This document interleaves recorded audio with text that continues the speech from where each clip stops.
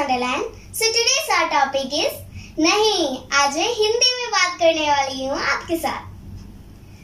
तो आज हमारा टॉपिक है साइंटिफिक इंस्ट्रूमेंट्स। हम आज साइंटिफिक इंस्ट्रूमेंट्स के बारे में बातचीत करेंगे। और जानकारी के लिए let's get to the video.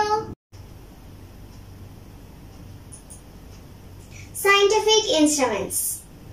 Scientific instruments का मतलब है scientific instruments environmental science, medical science, safety और डिफेंस और एग्रीकल्चरल प्रैक्टिसेस में बहुत मदद करता है।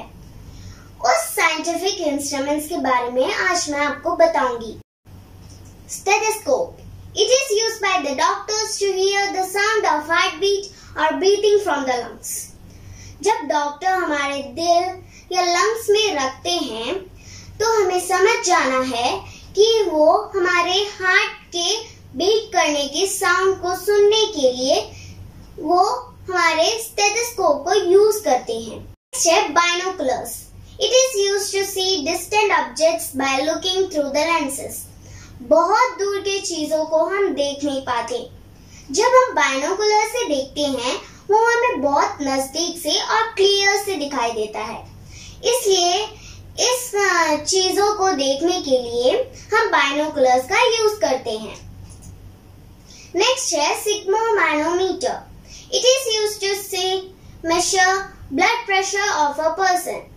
सिग्मोमैनोमीटर इसलिए यूज होता है एक व्यक्ति के ब्लड प्रेशर यानी बीपी को मापने के लिए सिग्मोमैनोमीटर का यूज किया जाता है। Microscope. It is used to see very small organisms or cell under the lenses.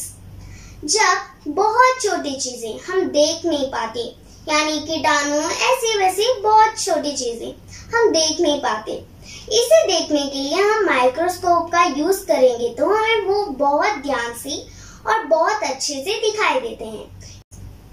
Next है thermometer. It is used to measure the body temperature.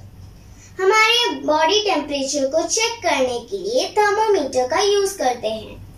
आजकल के ऑफिस में जब हम प्रवेश करते हैं वो तभी थर्मोमीटर से हमारा बॉडी टेम्परेचर चेक करते हैं। मेरे पापा के ऑफिस में भी ऐसा ही होता है। जब मेरे पापा प्रवेश करते हैं उनका भी बॉडी टेम्परेचर चेक होता है। नेक्स्ट है telephone. It is used to communicate with distant people at any point of time and place. जब कोई आदमी कहीं दूर है, हमें उनसे बात करनी है, कुछ इमरजेंसी है, हम वहां जाके तो उनसे बात नहीं कर सकते, तो हमें जल्दी पहुंचाने के लिए वो इमरजेंसी बात हम टेलीफोन का यूज कर सकते हैं। टेलीफोन से वो बात झटपट से उनके पास पहुंच जाती है। Next है lactometer. It is used to measure the relative density of milk.